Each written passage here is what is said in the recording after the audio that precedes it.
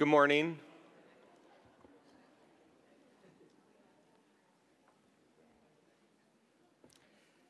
Thank you all for coming to our first breakout session. This session is entitled Career Pathways Evaluation Design. With us, we have three esteemed colleagues, all from Apt Associates, Howard Ralston, Alan Werner, and Laura Peck. Their bios are in the program book, so I won't say all the good things that I could say about them, and instead we'll reserve time for presentations and then question and answers. First will be Howard Ralston. Howard is going to talk about the ISIS evaluation design.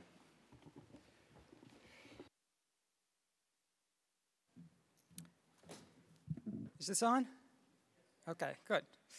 Thank you, Brandon. It's a pleasure to be here.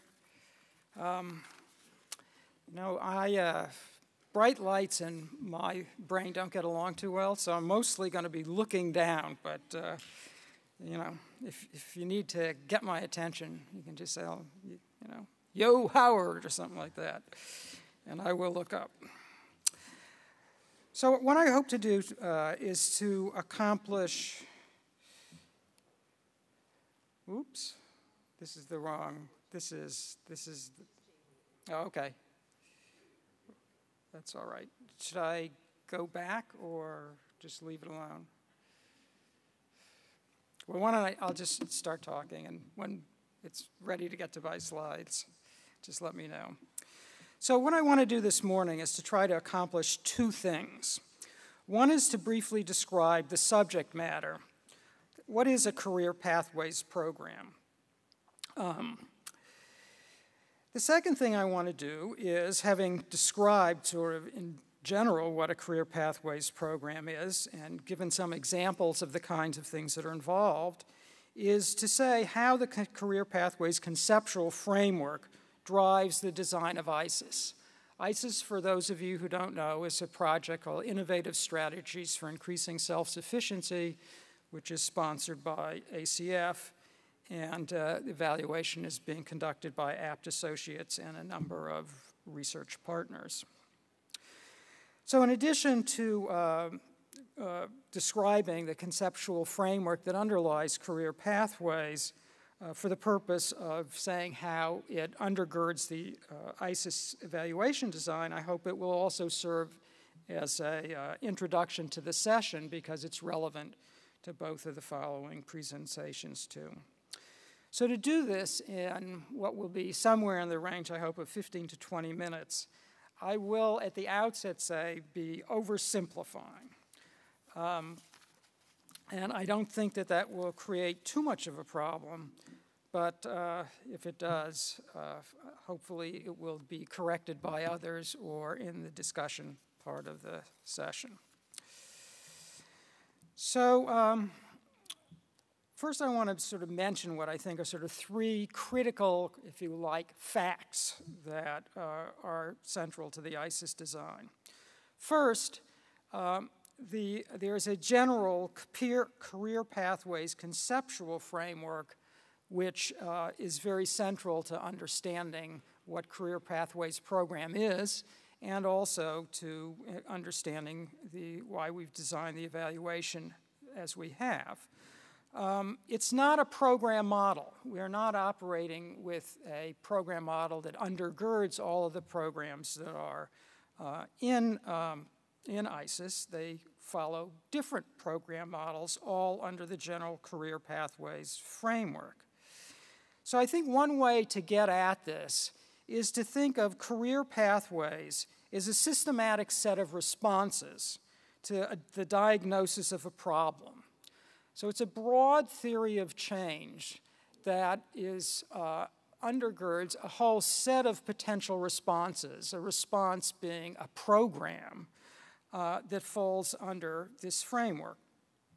The third thing that is sort of in another dimension is that the basic impact design of ISIS is a random assignment study. So it randomly assigns individuals who are eligible for a program, either to have access to that program, a career pathways program, of course, or to have access to other services in the community. It's what's known as a single-arm design. It's not as if there's sort of multiple different programs you could be assigned to. You're either assigned to the Career Pathways program or you're assigned to the control condition, which is access to other programs in the community. So what these will mean, and that I'll talk about several times in the course of the discussion, is that each program within ISIS, the 9 programs that I referenced there, will be the subject of its own evaluation. That there will be some cross-site evaluation subjects, but the core focus will be at the individual site. And in describing sort of the Career Pathways program framework, that I hope it will become apparent why we've moved in that direction.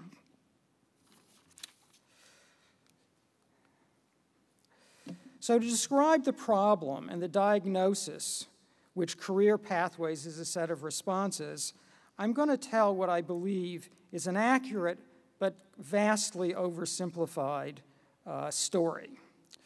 But I think the story will be useful at getting at the heart of what the substance is.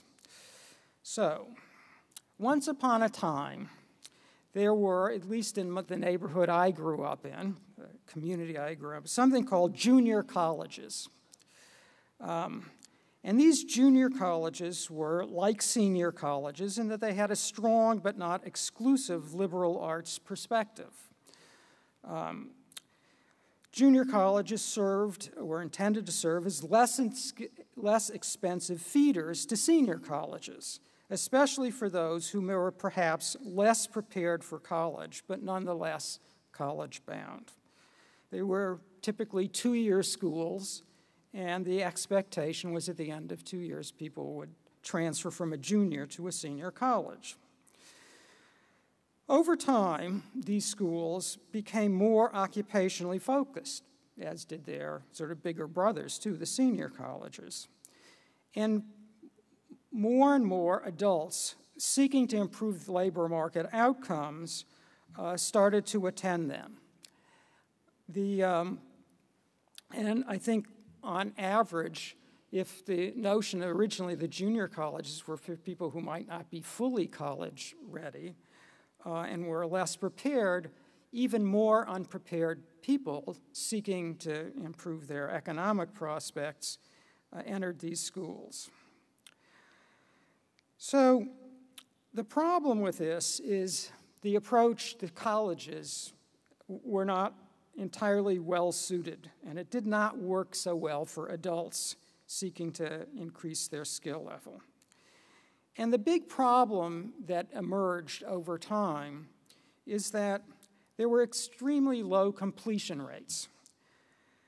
And not only were there low completion rates, so that many adults attempted to improve their skill levels, but were unsuccessful in getting the skills, let alone improving their labor market outcomes. Those that did usually proceeded very slowly. So they spent a lot of time doing that.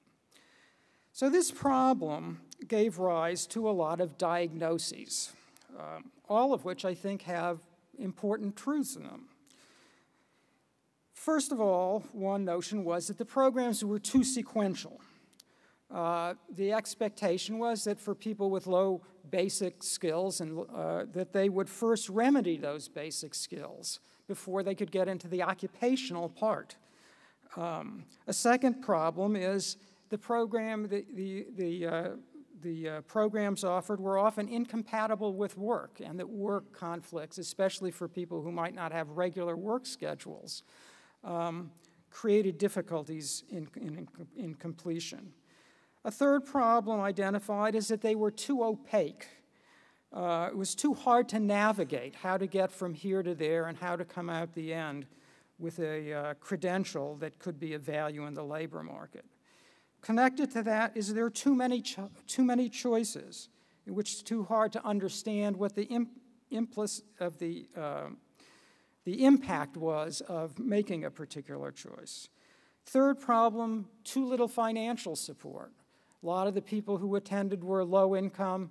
If they got into problems, working and supporting them, they might have to work more, and that meant they had to study less. Too little social supports. We weren't dealing with people who may be, focused only on school. Many would be working. There was little support from others, mostly people who were ended up as commuters. A final thing, and there's more on the list I could do, but in the interest of time, is there was too little link to employment and employers. So one could finally, at the end up with something, and it may end up having less value in the labor market. So we can look at career pathways, I think most illuminating, as a systematic set of responses to attempt to deal with lack of high rates of completion. So key career pathway ideas that I think are in some ways implicit in some of the what I've said so far. First of all, they deal with a wide range of skill and other needs. So the skills that are involved are potentially anywhere from basic foundational academic skills to very refined occupational specific skills. But it's not just skills that the programs attempt to deal with. They attempt to deal with these other needs. For example, financial supports potentially. If you noticed here, I've already introduced the idea of adults and youth, so you can see one indication of where my story was too simple. But we'll just pass over that for the moment. A second element of career pathways programs that's very prominent is to create management well-articulated training steps. And that's really where the notion of the pathways comes from. So instead of something that's an opaque course catalog, the idea is to substitute transparency, a well-lit pathway that the person can see where they are on the pathway, how it connects to future steps, and that it all makes sense.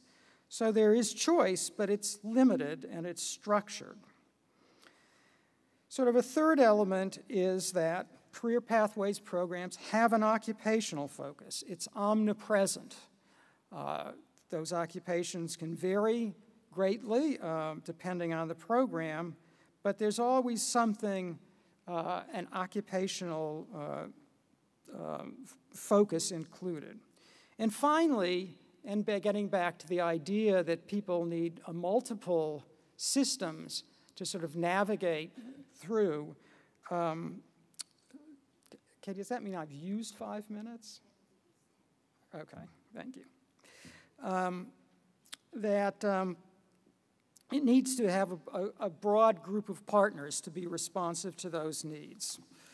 So very briefly, I want to show you a diagram, which I'm not going to be able to spend a lot of time on, but if you sort of look at it, sort of going from left to right, from lower to higher skills, and hopefully to lower to higher employment and earnings, that what it really reflects is a broad range of skill building. So the programs aren't necessarily confined to a single area like, a basic bridge program, which would deal with remediation. Second is there's education and there's employment all the way along the arrow. It's not like employment just occurs at the end of the arrow. There you can get on and off at various places. And if you look at the 9 programs in the study, in fact, all except one, the programs don't deal with the whole area, the whole arrow. They deal with parts of it, but not the entirety of it. So not everything is going to be universal. The whole sort of pathway to the bottom to the top isn't spelled out.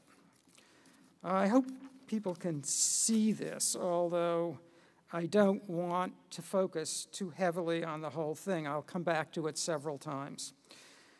So the important thing right now I want you to focus on is the left-hand side. This is a theory of change for career pathways that really drives the ISIS evaluation design. So for the moment, what I want to focus on in finishing up my description of career pathway programs is the left-hand side, which is program inputs. Because these are what what we refer to as the signature strategies, sort of what the programs are and what the, how they're structured. Again, we use the term signature because these are not universal. It's not like every program has every aspect here. And in order to sort of, again, not spend 15 minutes on this slide, I'll just call attention to a couple things. One of the key elements is assessment. If people have a broad set of needs that go beyond just their academic situation, and we're going to deal with those needs to have a more successful outcome, we have to sort of look at both academic and non-academic skills. We may have to sort of look at how much money somebody has to undertake this training program, what their budget is, and do they have the money to actually to be able to support themselves while they're just doing this, and potentially a family. Second, there are a whole lot of kind of key strategies in terms of instruction that are often present. I will just focus on a couple of them because contextualization and acceleration, but if we sort of go back to the idea that people may be in the kind of regular world of community colleges, lost in the jungle of remedial work, never to emerge, never actually even to make it to occupational training. One way, of course, to remedy that is to try to introduce occupational training earlier and link it to the to basic skills remediation. That's, you know, contextualization. There are many different notions that go with it, but the idea that people might learn better by learning both at the same, and it might also help them maintain their motivation. Along with that is the idea of acceleration. If the path is so long that people can't likely emerge from it, we need to shorten it. Okay, I won't go through all the other things in the interest of time. I'm not going to show you the map. So what this means is that, skipping to the second bullet, all the ISIS sites exemplify the central career pathway ideas, but they vary greatly in how they do it.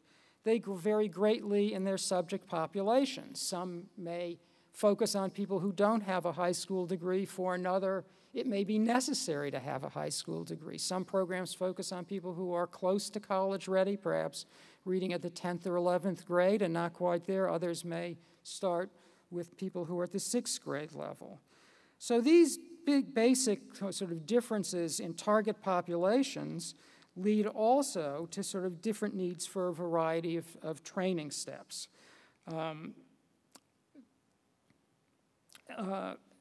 Also, just to sort of make clear that this is not just talking about lead organizations, but that the lead as community colleges, but some of them are, but there are also others that are community-based organizations, others that are workforce investment boards, all in some way or other, though, linked to colleges.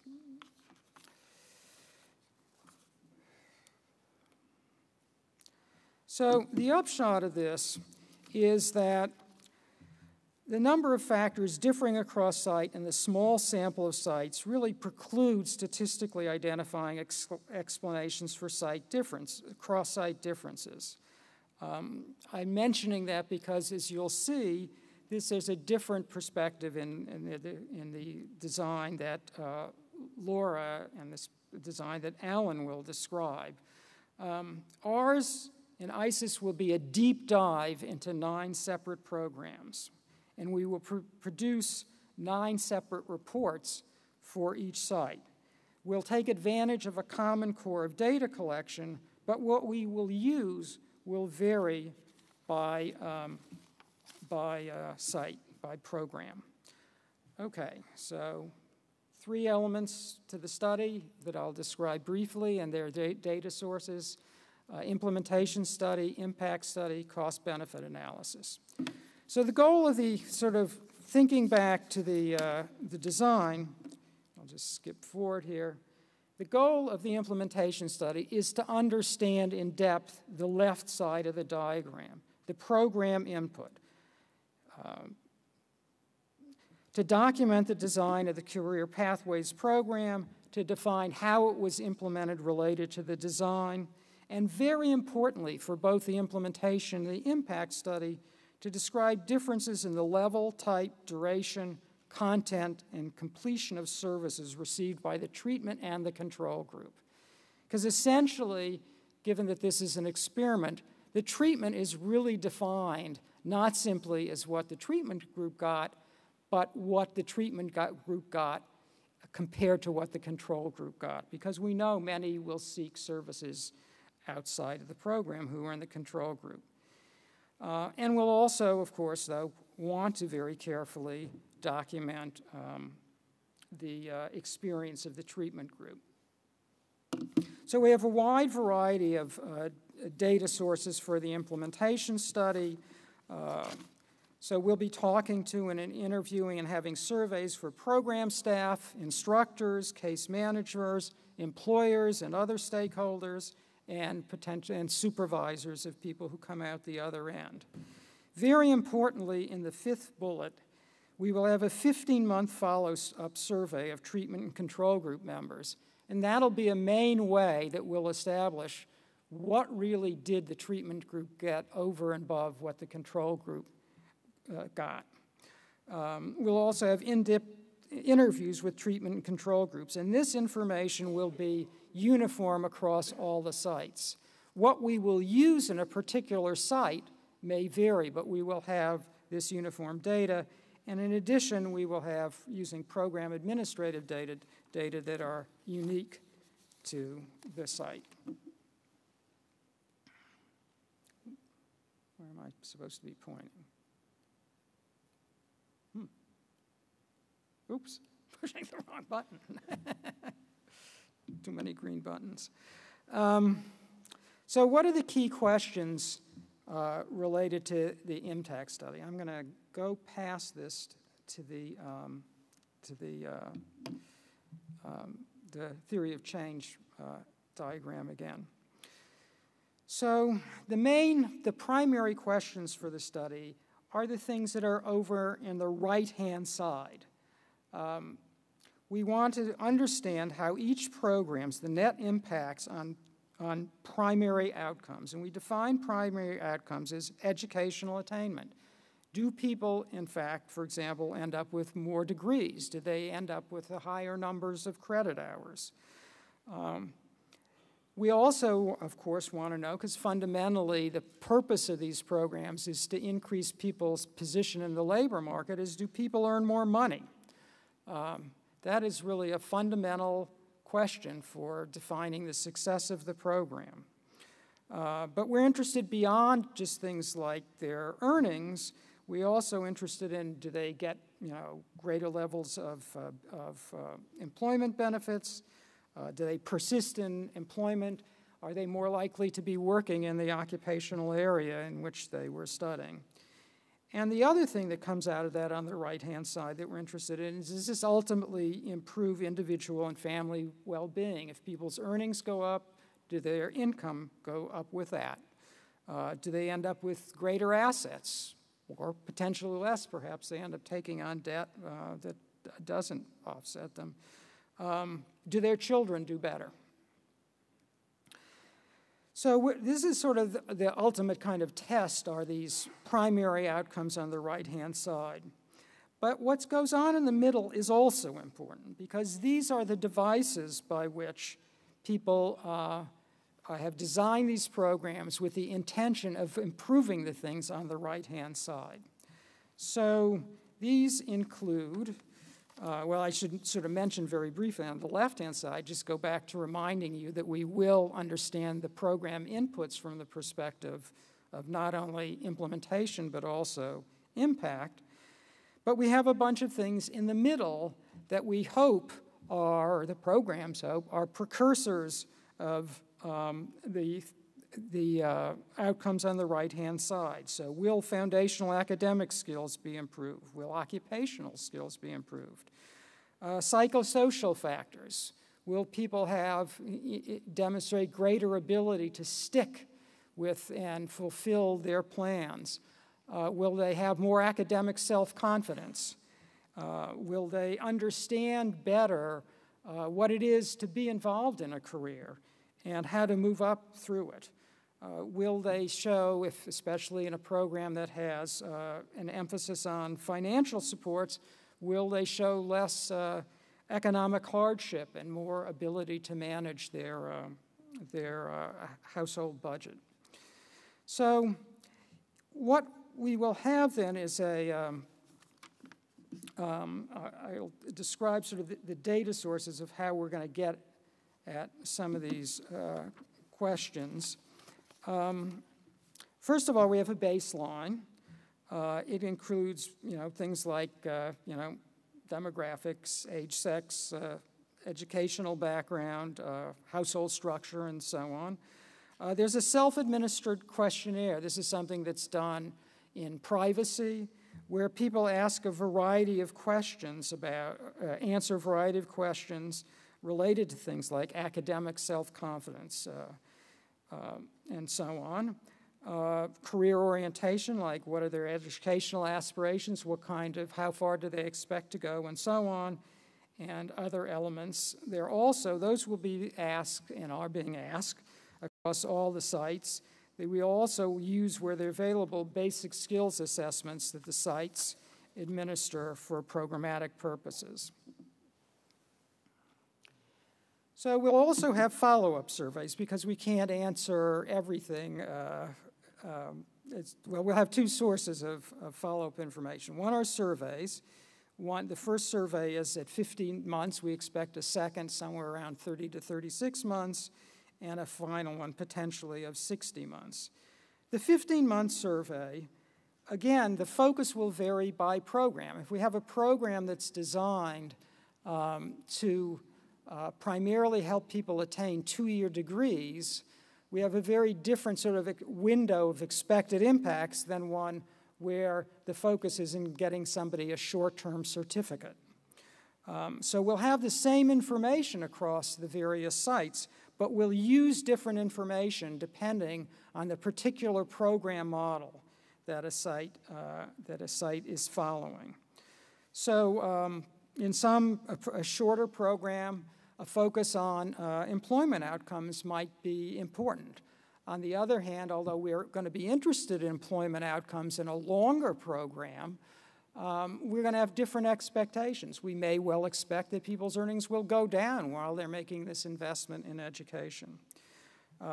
Finally, at 30 and 36 months, the focus will change more to the right-hand side, but not necessarily exclusively. And at the longer-term follow-up that we hope the study will involve, will really turn to the right-hand side pretty much exclusively. So we also will have administrative records data. We'll have, as available and related to particular sites, state and local sources of college records information. We'll have uniformly from the National Student Clearinghouse enrollment information, institutions attended, and major degrees completed. And very importantly, we'll have wage records on everybody in the sample. So in summing up, before I get just very briefly to the cost-benefit analysis, what we have then is sort of a very comprehensive data collection that will focus on all of the elements of the career pathways theory of change. We won't focus in every site on every element of that theory of change. We're going to sort of particularize that theory of change to the particular strategies that a program has adopted, and then we'll focus on that data that is pertinent to the particular program. So then finally, we'll have a cost-benefit analysis. In the long run, do the program's economic benefits outweigh its cost? That's going to be a critical question to answer. These programs are making investments in people, and we want to know ultimately whether those investments pay off. So just to get to the end for a minute, skipping a couple, there's some contact information if you would like further information on the study. Thank you very much.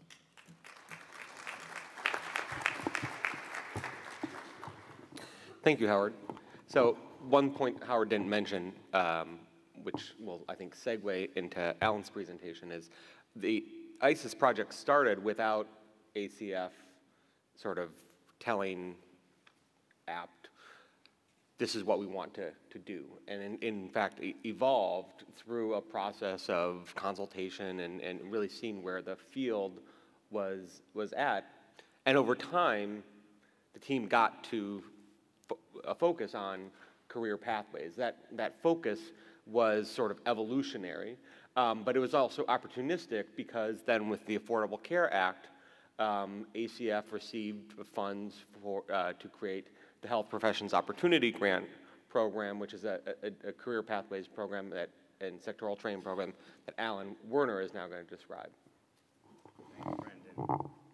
And thank you, Howard, for laying the foundation of the career pathways framework. It saves us some time. So as Brendan told you, my name is Alan Werner, and I'm the co-principal investigator. Can people hear me in the back? I'm the co-principal investigator of the Health Profession Opportunity Grants National Implementation Evaluation, or the HPOG-NIE. And I'll be describing the study's background, context, and design. Actually, I should wait until, can you? Yeah, thank you. The project is sponsored by OPRE. Molly Irwin and Hillary Forster are our project officers, and the Urban Institute is our partner on the study.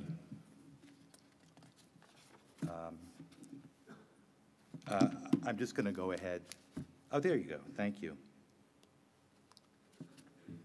So I'm going to cover a number of topics about the NIE today, including its policy and program context, and some detail on the study's goals and design, including the research questions, the design framework, the data collection strategy, and the various analyses that we'll undertake to address the research questions.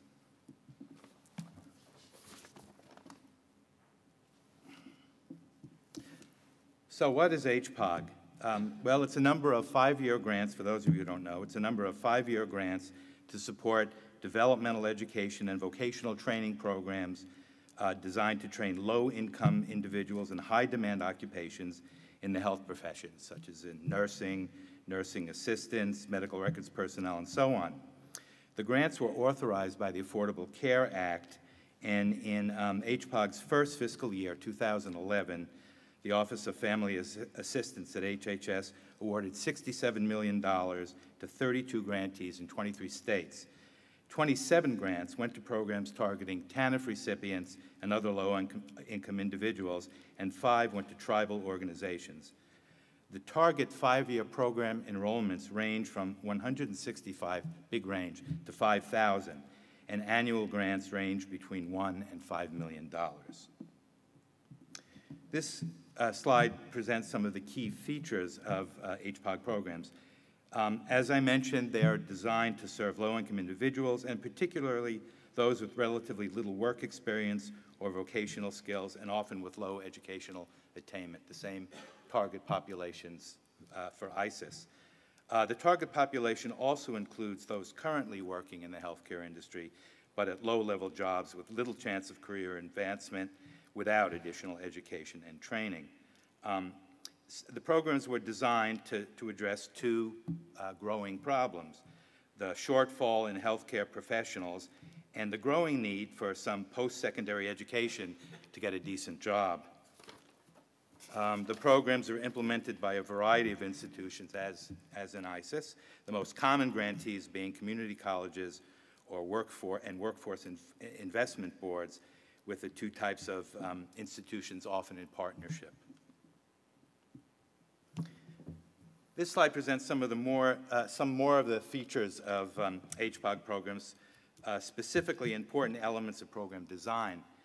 The HPOG programs implemented by the grantees vary in design, but they all include core elements of the career pathways framework that Howard introduced. This slide lists the core elements, and I'm not going to go over these again since Howard did such a great job. Oh, sorry. So here you go. These are reading glasses, and I can't see 10 feet in front of me, but I can see my notes, so I apologize for that. So these are Howard talked about these features, and they ought to look pretty much like the ones he showed you for ISIS. And in fact, we drew on the career pathways framework that was initially developed for ISIS. It was very helpful for us. As I said, the HPOG NIE is sponsored by OPRE and is one of a number of HPOG research projects that comprise a multi-pronged research agenda. And among the other projects are the HPOG impact study, which my colleague Laura Peck will describe, the evaluation of the HPOG tribal programs being connected by NORC, the HPOG implementation systems and outcome evaluation, not to be confused with the NIE, but that developed a design for the NIE. The ISIS project, which I don't know if Brendan mentioned this or not. I guess you did. It includes 3 HPOG grantee programs, and we're going to use those data from the ISIS project in both in the NIE and the impact study. And then finally, the university partnership research grants for HPOG. They had their meeting yesterday here, which include awards to 5 university and HPOG grantee partnerships studying specific aspects of HPOG programs. Now the research questions. The NIE is designed to address the following questions. I'll just read them off. How are health professions training programs being implemented across the grantee sites? So what are these grantees doing? What changes to the service delivery system are associated with program implementation? A big concern of HHS was that low-income people were not getting enough good access to training programs in any profession, much less healthcare profession. So we want to see whether or not that has improved. What individual level outcomes and outputs and outcomes occur? So what are the results of participating, of enrolling in HPOG? And then finally, what key components and factors appear necessary or seem likely to contribute to the success of these programs?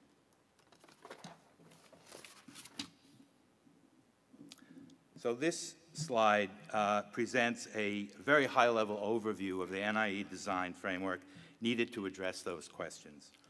And it entails the measurement, description, and analysis of the HPOG contextual factors, the eligible populations and their relevant demographic and socioeconomic characteristics, program administration, the specific program services and trainings available to participants, the guts of the HPOG programs, and the results, program outputs and outcomes.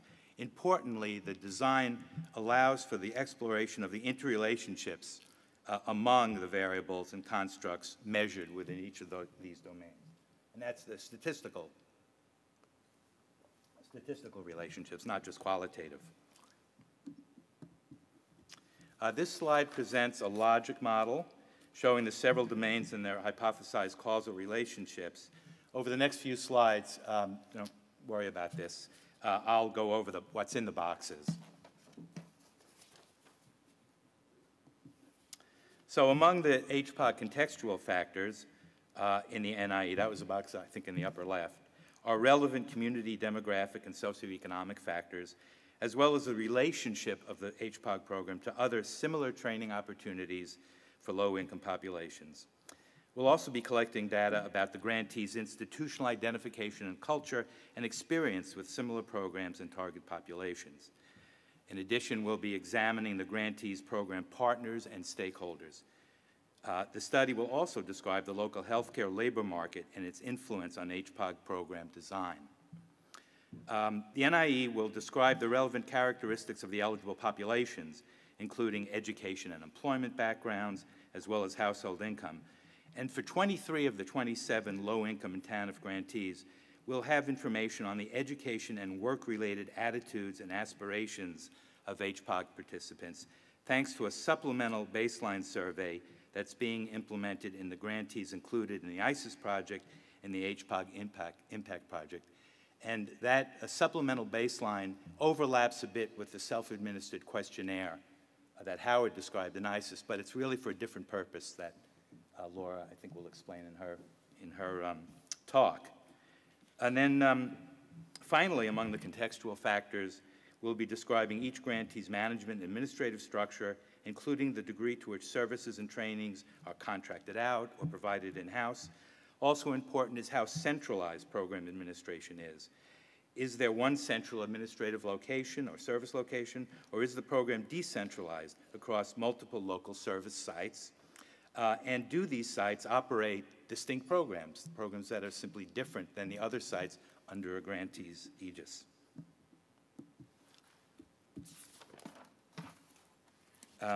This slide presents the types of program components, the services and trainings that we'll be describing and measuring in each grantee and service site. These are, of course, the core of the HPOG initiative, and the program factors, as Howard explained, closely related to participant success in education and employment. Moreover, these program factors are those most directly amenable to tweaking in the service of achieving better results for participants. So I think it's really important to measure these variables and constructs accurately and in standard ways across grantees and sites. So they have to cover a lot of variation in target populations and available services and trainings. And as you'll see, this measurement is very important for part of our design and the impact study. In the interest of time, I won't go through this list. Howard talked a bit about these components. I'll point out that we'll also be measuring the degree to which HPOG programs fit into the career pathways framework. Do they do the things that that framework says ought to be done to serve this non-traditional population? Moving along, this, there you go. This slide presents the core output measures for the study, or the more immediate results of training. And they include measures of, very similar to ISIS, additional hours of both basic and vocational education, as well as benchmarks for course completion and achievement, degrees, certifications, licenses, and the like.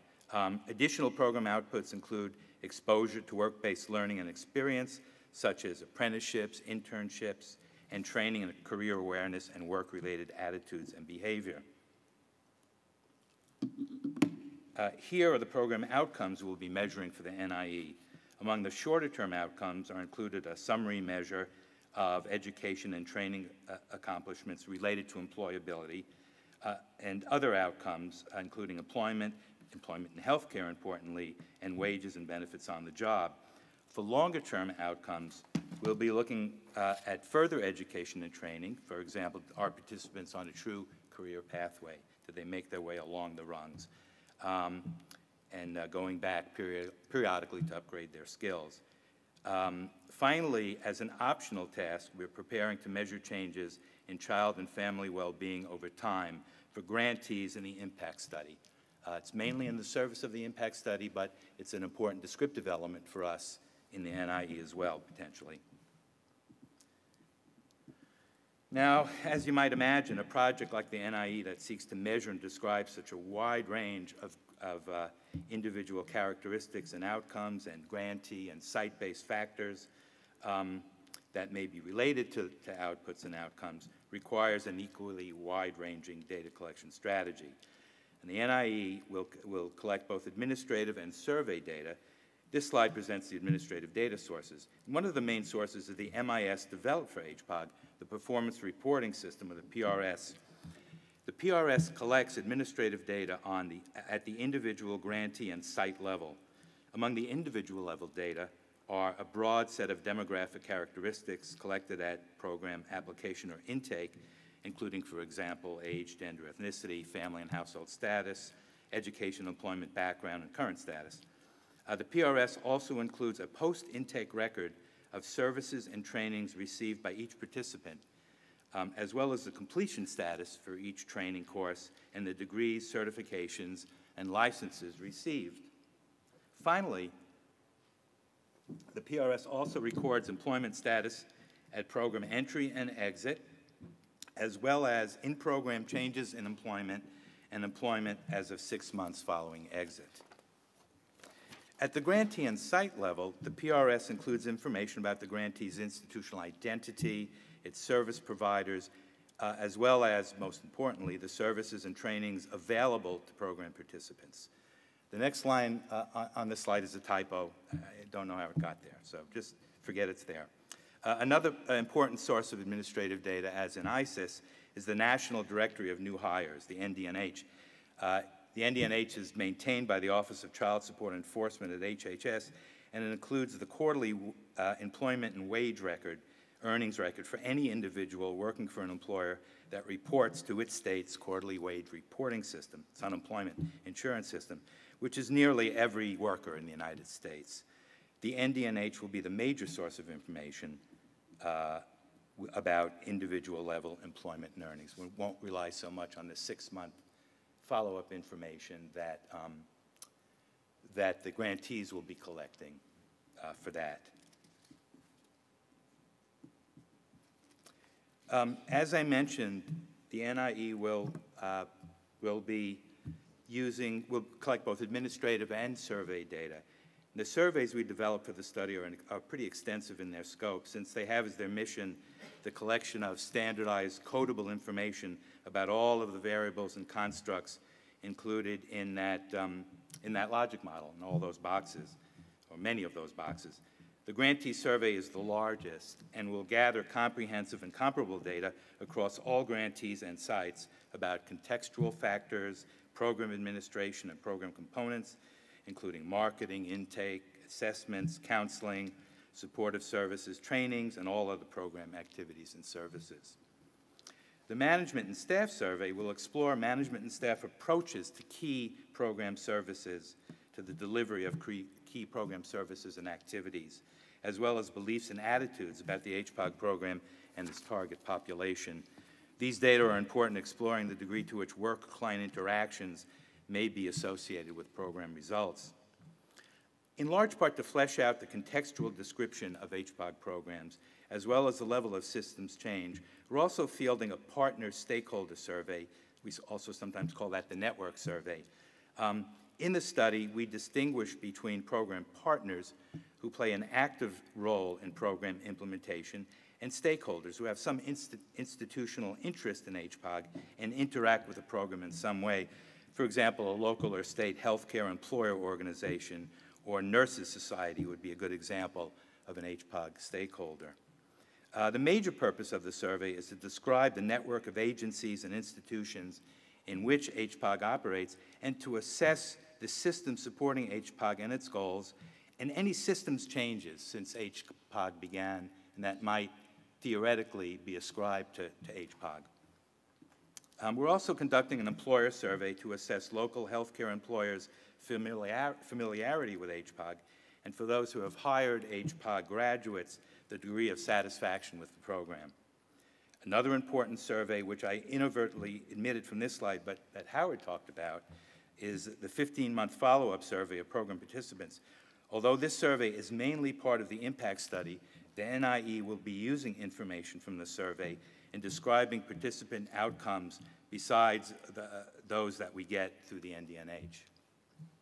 Finally, as an optional data collection task, we may conduct case studies of selected grantees and/or program components that appear to be more effective in realizing participant goals for career education and employment.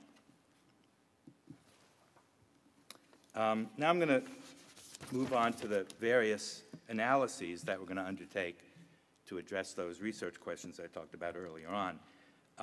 The descriptive implementation study will address the first research question: how are health professions training programs being implemented across the grantee sites? And in answering the question, the descriptive study has two related goals: to develop, first of all, a comprehensive description of each HPOG grantee, as well as of the HPOG initiative overall, be able to characterize the national initiative, and develop codable measures of program design and implementation strategies for use in the NIE outcome study, and as we'll see, in the HPOG impact study as well. I'm going to change the order of the slide a little bit and move on first to the systems change analysis, which addresses the second research question: what changes to the service delivery system are associated with program implementation? So the major goal of the systems change analysis is to examine HPOG grantees' partnership and network structure and whether and how it's changed under HPOG since the beginning of HPOG. In particular, this study component will assess the degree to which these changes are associated with the goals of preparing HPOG participants for healthcare jobs while accommodating all of their support service needs. The analysis will also examine the extent to which HPOG created or improved accessible entry points into the health professions workforce for the target population. That's a big, important concern. Finally, I list the outcome study, which addresses the third research question: what individual outputs and outcomes occur? So the outcome study will first of all describe program outputs and outcomes both within and across all grantees and program sites. Second, the outcome study will conduct a comprehensive participant flow analysis, which is a quantifiable account of the degree to which participants reach program benchmarks. For example, enrolling in a training program, completing a training program, attaining a degree or certificate, finding a job in healthcare, and so on. This kind of analysis can be a powerful tool in focusing on variable rates of success by grantees, institutional types, participant characteristics, types of training, and you can make your own list by any of the other constructs that we'll be measuring. Finally, the outcome study will break down the descriptive analysis of outcomes by looking at outcomes by other variables, such as subpopulations, again, grantee type, grantee choice of trainings, other administrative choices, and so on. This account that I just gave of the analyses leaves open the issue of the fourth research question: what key components and factors appear necessary or seem likely to contribute to the success of these programs? This research question will be addressed in part by the three NIE studies I just mentioned. Individually and together, they'll help generate hypotheses about effective program design and implementation strategies. Additional analyses that provide evidence on the association of aspects of the HPOG program and outputs and outcomes are also under consideration. But finally, the HPOG impact study, which my colleague Laura Peck will now talk about, is designed to test causal hypotheses about how training program features affect participant success.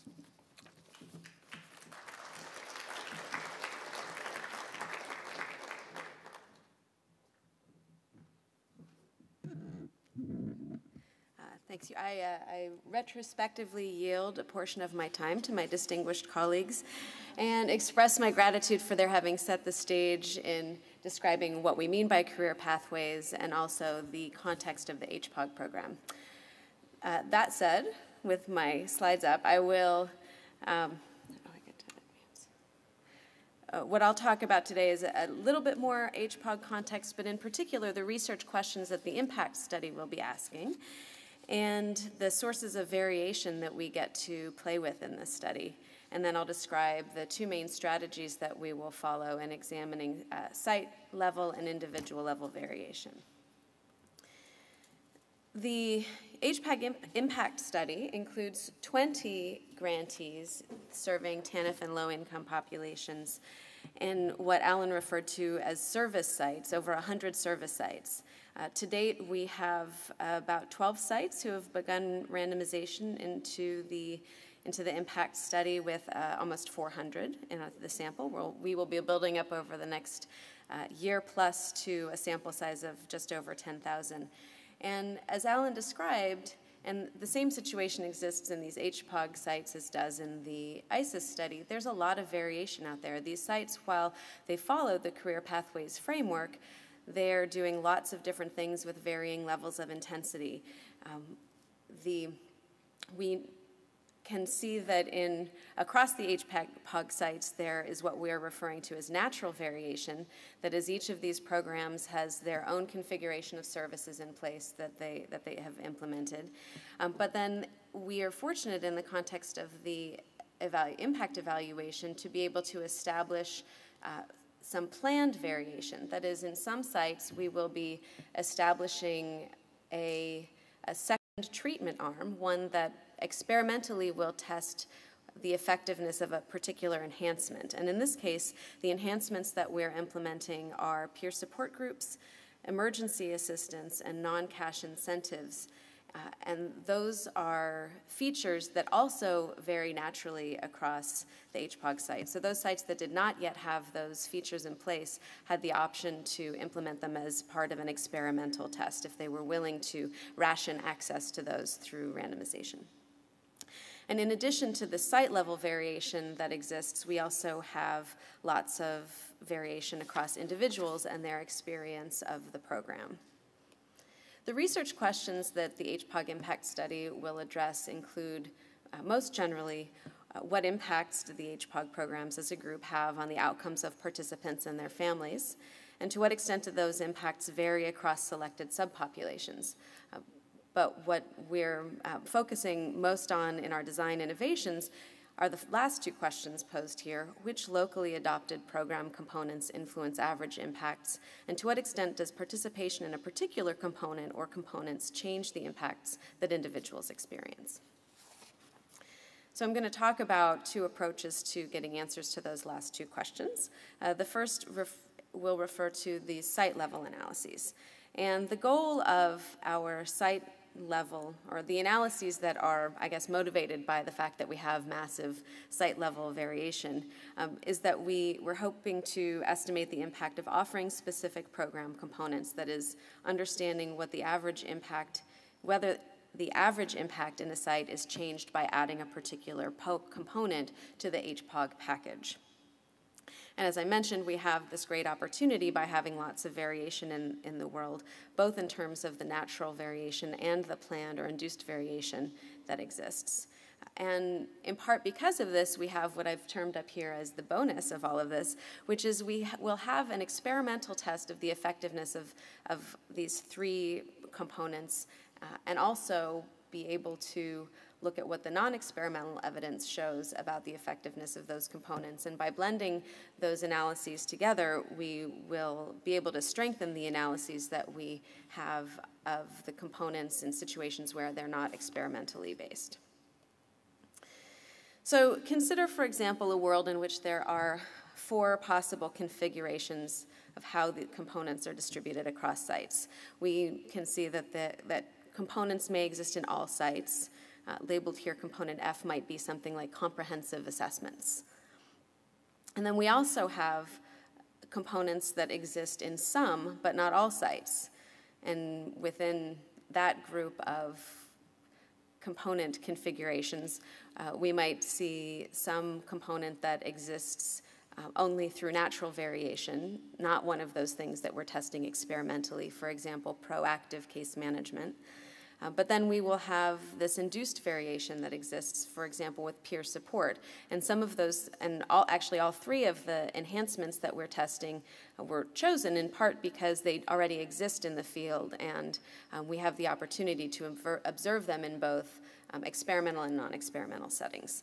And each of these configurations of components offers its own opportunity for inferring the influence of a particular component on the impact magnitude.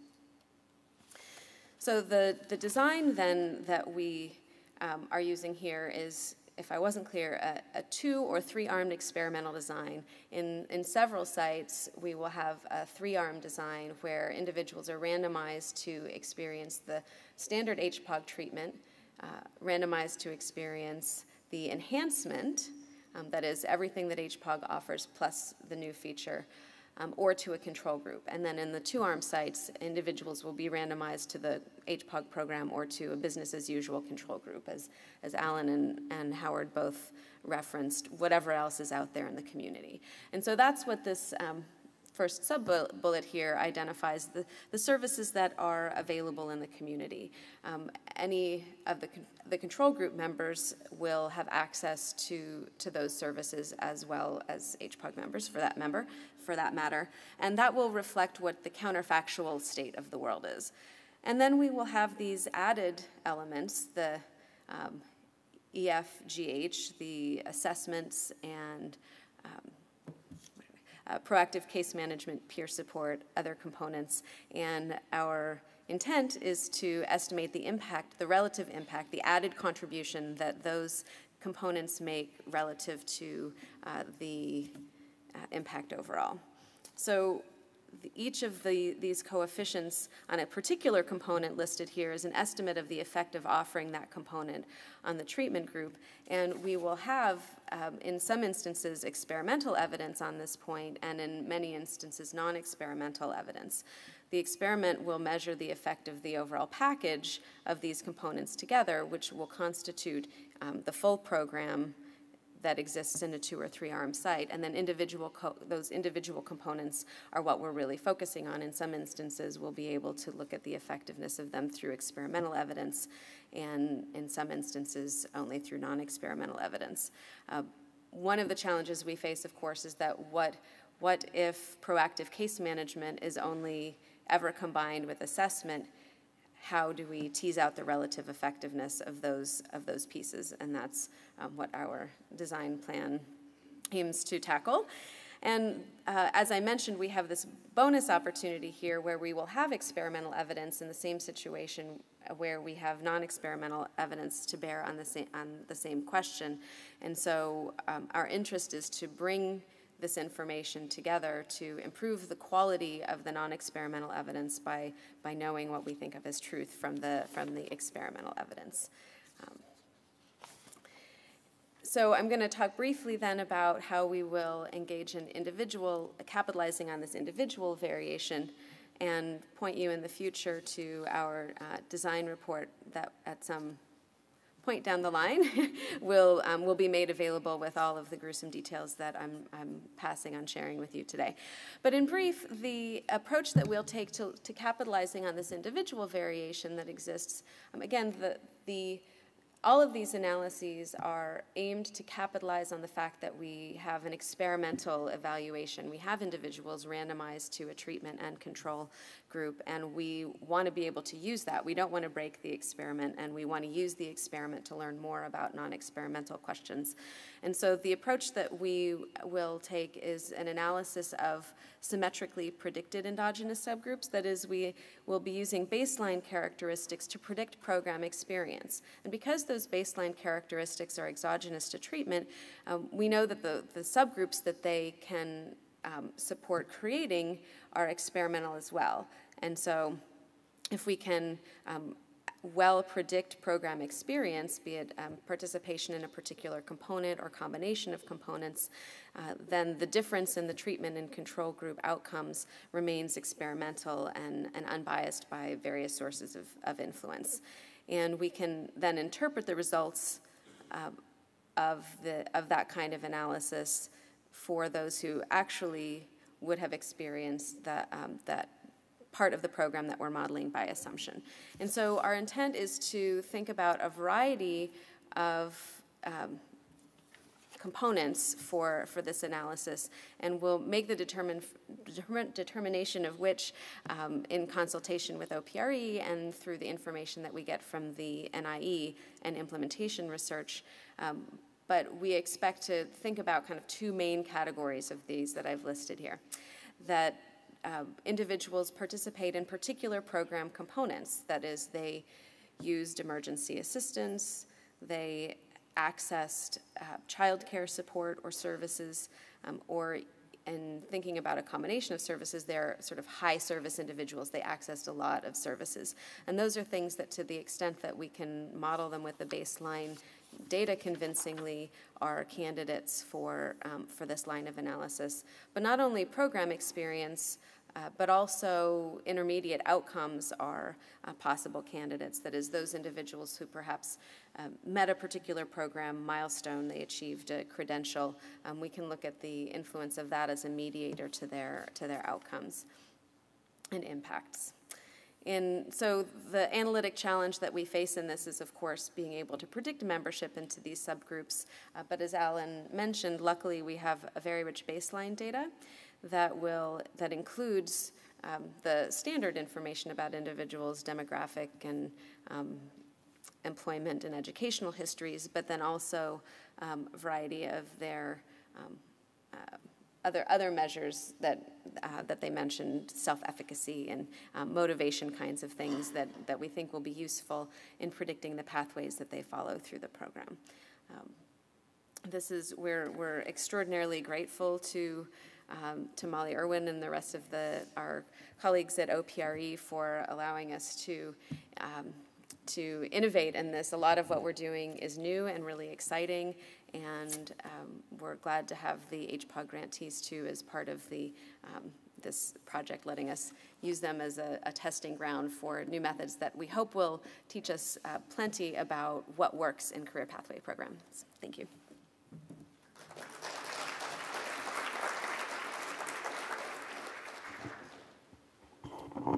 Thank you, Laura. We have 5 minutes or so for questions, comments. Yes, if you can go to the mic.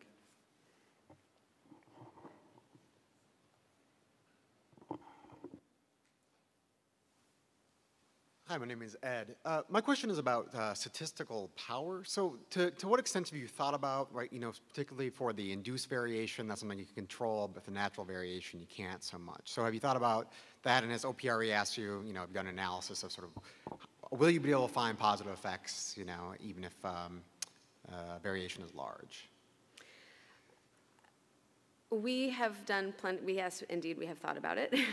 And we have done, our OMB package and design report includes estimates of the minimum detectable effects that we'll be able to estimate given our sample size. Overall, the sample will include just over 10,000. We don't know yet what the target sample will be for the selected components, but part of what we, as a team, have argued is that any information that we can get from the experimental test will be of value to teasing out the relative effectiveness of particular components.